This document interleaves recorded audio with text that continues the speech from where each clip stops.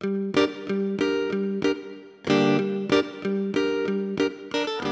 Leslee Rodas and I am an artist. I consider myself kind of a raunchy neo-expressionist artist. It's kind of dirty art, and I like to mix urban concepts into it because I'm an architecture student.